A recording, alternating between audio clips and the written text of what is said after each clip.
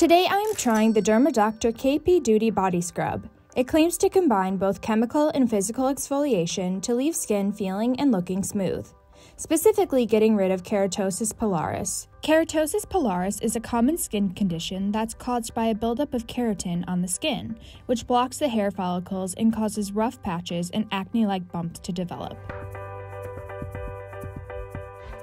To be honest, I thought legs were supposed to look like mine did until I learned what keratosis pilaris is. You're meant to apply a small amount of product to dry skin and gently massage it with your fingertips.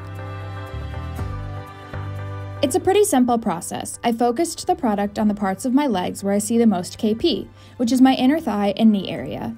The physical exfoliant felt great. It wasn't too rough, but I could definitely feel it working. I took a look at it under the microscope to see what the physical exfoliation beads looked like.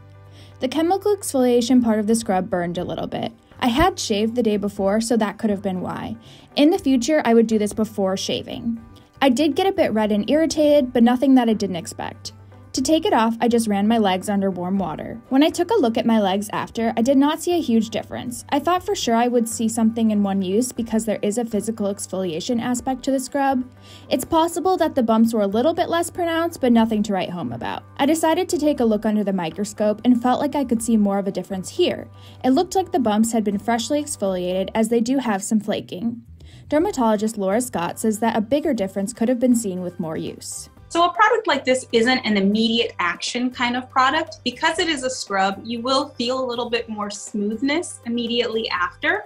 But in terms of actually seeing the bumps reduced in size, seeing decreased redness and things like that, I would expect that to take weeks to potentially even months to start to see that effect. So one of my favorite plans for treating KP is to include an exfoliation component, so like the product you're using a mild scrub with some chemical exfoliation at least 1 to 2 times weekly, and doing that consistently. And the most important part, quite honestly, is moisturizing the skin. Just your run-of-the-mill moisturizer, whatever moisturizer you like, is enough to keep that skin happy and quiet and calm down flare-ups. Based on your before and afters and the experience we talked about today, this is a product I do recommend and I do think can show benefit for somebody with KP.